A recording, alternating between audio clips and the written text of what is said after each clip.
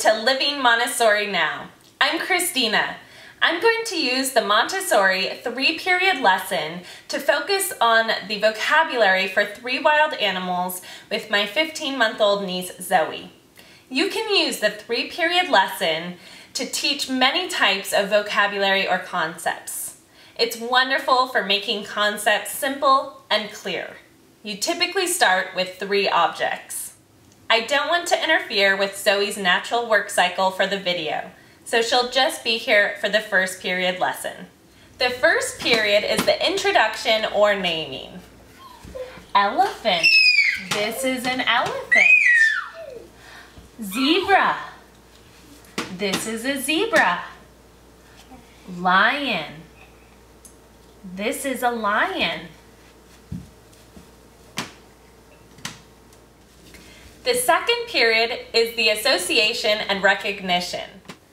After the first period, I would move the animals.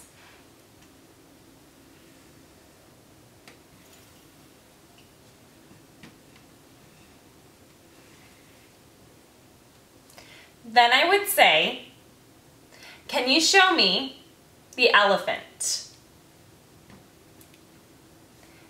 Can you show me the lion? Can you show me the zebra?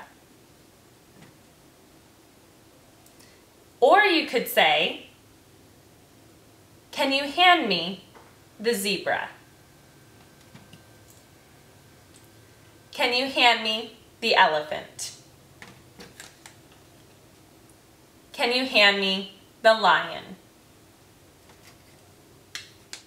The third period is recall. First, put the animals back on the board.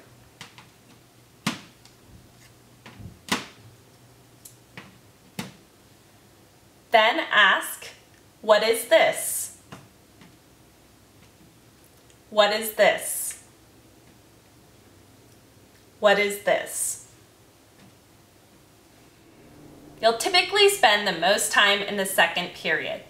It's great to be creative in finding ways to keep your child interested in the activity. Only go on to the third period if you feel your child will be successful. Otherwise, just give the names again and finish the lesson in a way that your child will feel that he or she was a success.